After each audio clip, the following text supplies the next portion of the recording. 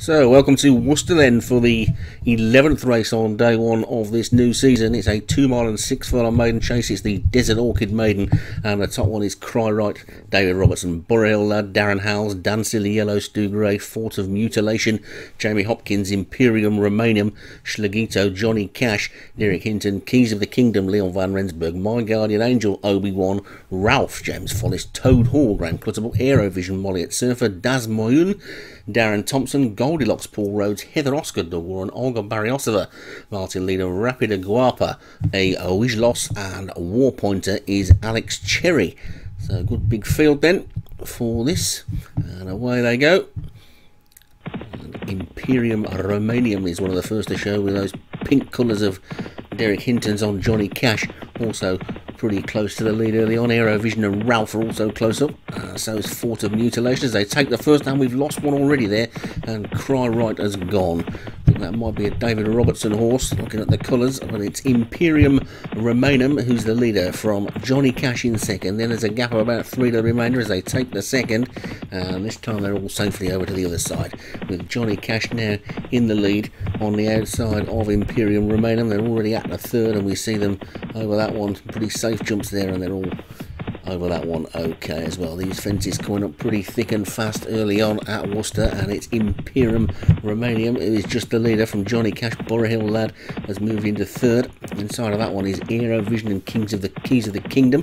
Fort of Mutilation is next, and then Ralph with Daz Moyon after that one, and then War Pointer and Dan Silly Yellow.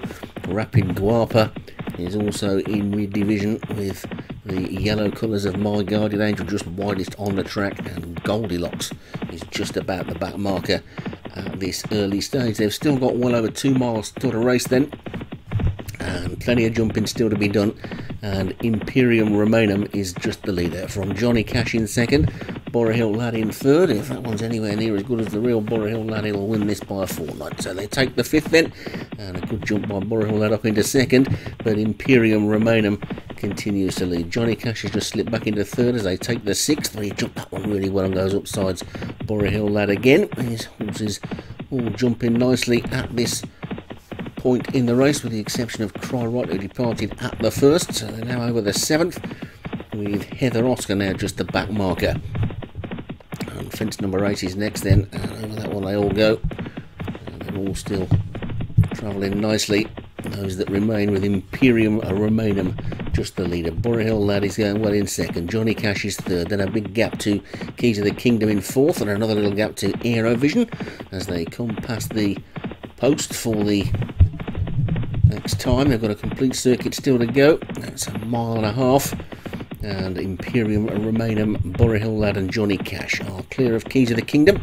Then comes Aerovision and Fort of Mutilation. Daz Moyon is after that one, then Ralph, Dan Silly Yellow, My Guardian Angel and Toad Hall, then War Pointer, Olga Barriosova and Goldilocks, then Rapida Guapa, and a little bit detached from the remainder there is Heather Oscar, who has the loose horse Cry Right for company.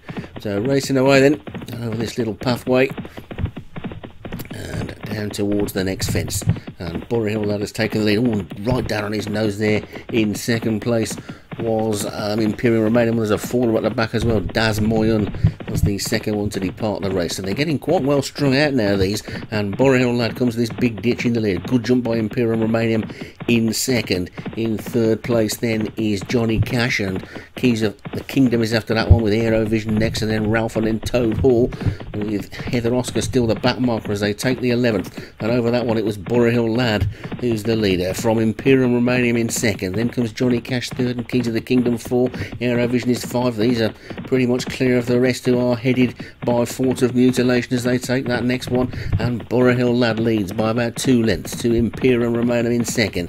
Then Johnny Cash is third. Aerovision 4, Keys of the Kingdom 5. Ralph trying to get into it. Then comes Fort of Mutilation. It's probably between these now, I think, as the rest are all looking a little bit detached, although Olga Barriosova is trying to run on, so too is Goldilocks and Dan Silly Yellow.